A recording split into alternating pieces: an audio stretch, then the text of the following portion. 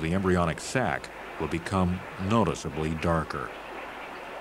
The parent fish now watch the development of the eggs very attentively. Sometimes they try to remove dead eggs from the nest. Unfortunately, by doing this, healthy eggs are often destroyed as well. Approximately 50 hours after fertilization, a very critical phase in the discus's care of the eggs begins. In the following 5 to 10 hours, up until the time of hatching, the eggs are often eaten by the parent fish for a variety of reasons. At this time, the advancing development of the embryo is clearly visible through the embryonic sac. The swelling of the head, the embryonic spine, and the yolk are already visible. The still unpigmented eye sockets are also visible. Between the head and the yolk, the small beating heart is already clearly visible. The embryonic germ layer has now fully covered the yolk, and because of this, also allows for the development of the body cavity. After approximately 55 hours, the embryo starts to become active in the embryonic sac, and the first timid body movements are clearly visible. All of these movements signal developing life to the parent fish caring for the eggs. The absence of these signals indicates development has failed to occur. This shows an increasing number of eggs quickly becoming infected with fungus. In this case, the parents will eat the spawn at once. These are processes that usually remain hidden. To help the spawn survive this critical phase in their development without risk, Asian breeders protect the spawn with wire mesh. This prevents the parent fish from eating the spawn, but allows them to care for the eggs nevertheless. Usually only a few hours later, the wiggling larvae will not be eaten by the parents, who will continue to care for them. After about 60 hours, existence in the embryonic sac will become too cramped for the embryo.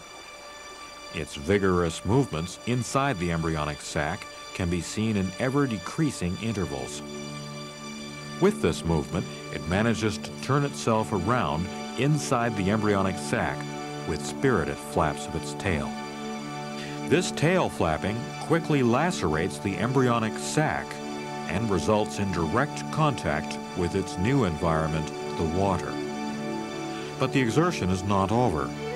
After the developmental period of approximately 50 to 60 hours and the breaking of the embryonic sac, it takes another 1 to 2 hours to kick the torn sac over its body and head and free itself from it, to finally make the transition from an embryo to a discus larva.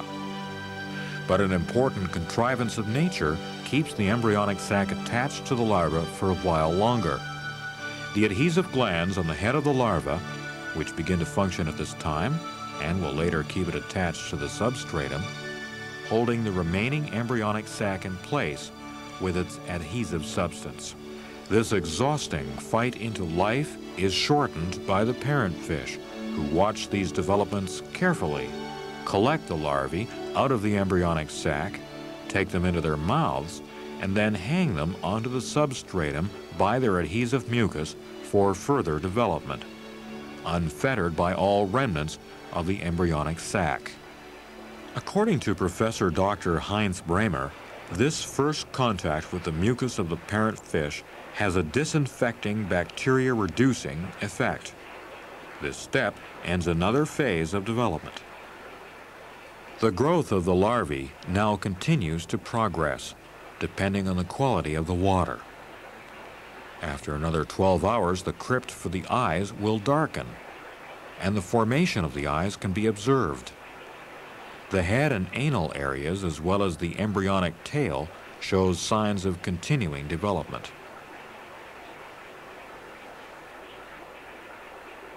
The cardiac utricle, located directly under the head, pumps blood through the entire small larval body with all of its might.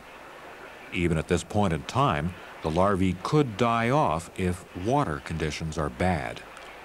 Eggs that have already died and have not been removed by the parent fish will now begin to slowly disintegrate. Protozoan hasten this process. Sometimes the embryonic sac will also break open and dead yolk will run out. The empty egg membrane remains, but later it will also be decomposed by bacteria and protozoan. Also at this time, the fungus infection of the dead eggs is clearly visible. The healthy larvae continue to develop. About 4 days after fertilization, the development of the eyes can be clearly seen. The outlines of the gills and the mouth are also visible. The small heart pumps the blood unremittingly through the body. The forming anal opening as well as the tail of the discus fish larvae are also easily recognizable now. The blood vessels on the still visible yolk can clearly be seen. Parent fish will often move the larvae. Also, the small discus are constantly becoming more active. Because of this activity, the adhesive mucus, which is produced by the larvae, is often put to the test. 6 glands produce this mucus. It's mainly secreted from the upper glands in the form of mycelium and holds the larvae in place on the substratum. They hang on the substratum singly or in groups. With intensive wiggling, they create the water movement necessary for their oxygen supply.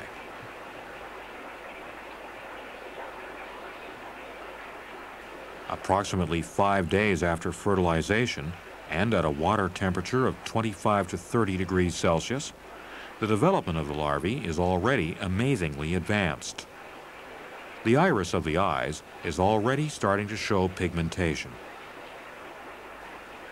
The head and parts of the body are starting to show more and more dark patches and lines. The mouth and the gills stand out clearly, and their movement can be seen. The heart is beating strongly now. The embryonic spine, otherwise called the vertebral column, and the tail shows marked signs of the back and lower borders of the fins. However, the dorsal fin is not yet formed. At this stage of their development, the larvae can hardly hold themselves onto the substratum due to their increasingly vigorous movements. But even at this point in time, a badly stabilized water environment can result in deformities or the death of the larvae. For example, deformities of the abdominal cavity, the heart, and the vertebral column. Usually deformed larvae will be eaten by the parent fish or will perish at the bottom of the aquarium.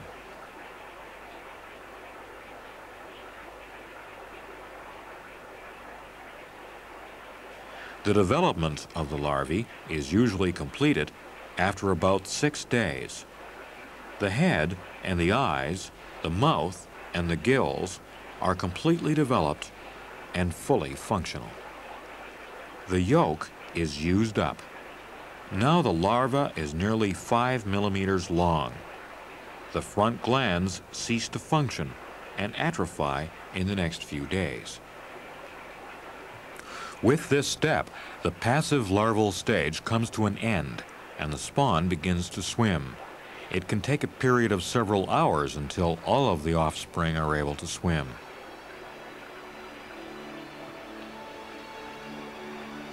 The swimming larvae will now need their first food. This is offered to them in the form of the epidermis, the upper skin layer of the parent fish, which has heavily thickened. It is their only possible food source in these first few days of life. Its existence is apparently a crucial requirement for the further development of the larvae. Usually this is referred to as the mucus that the parent fish produce on their epidermis, or rather on the upper layer of their skin. This so-called mucus is then eaten by the larvae.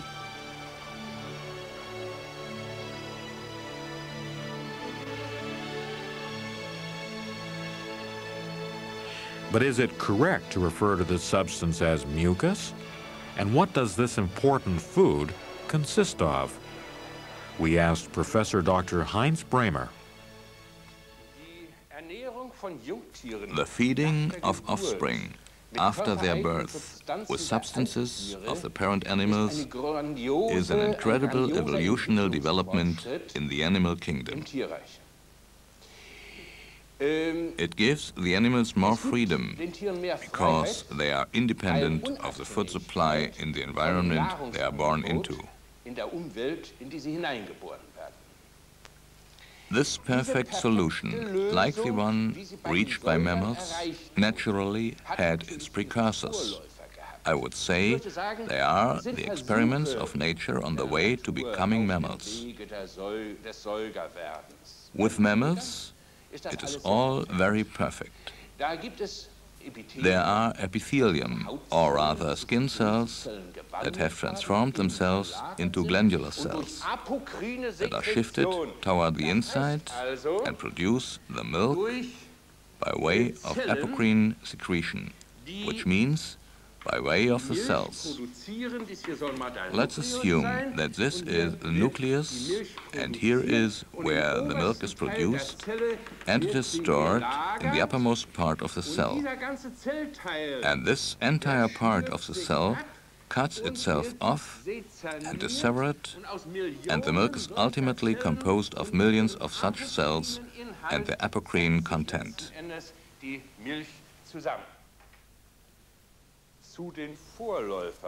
One of the precursors to the actual mammal milk is the milk of the pigeon.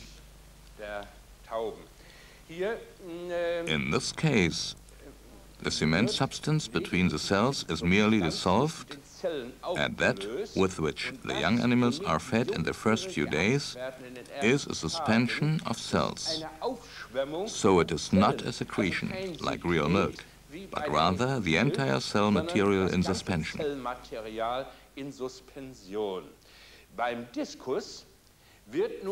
With the discus, the entire upper layer is provided for the young fish as postnatal food, without the cells detaching themselves in any special way. This upper portion, or the epidermis, is enriched with nutrient cells, with glandular cells. On this occasion, I would particularly like to point out that it is not mucus that the parent fish secrete or discharge and provide for the young fish, but rather the entire upper layer of the epidermis enriched with nutrient cells. This upper layer of the epidermis that I have just described contains only carbohydrates, fat and protein in small concentrations and in a balanced mixture. It is optimally suited for the digestive system of the still unstable young fish. So, dass es dem Verdauungssystem der noch verdauungslabilen Jungtiere optimal entspricht. Hinzu kommt, dass in addition, the trophically functioning epidermis, the epidermis able to provide nourishment, contains immunologically effective components. This means that it strengthens the immune system of the young fish.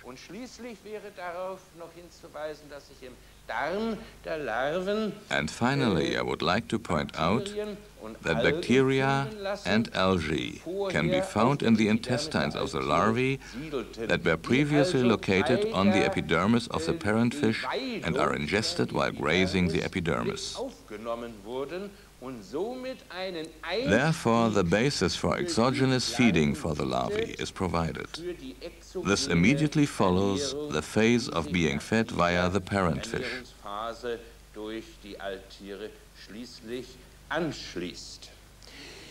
To sum it up, I'll say once again that the discus parents provide their larvae with an intragenous substance containing carbohydrates, fat and protein in small concentrations. And secondly, this substance supports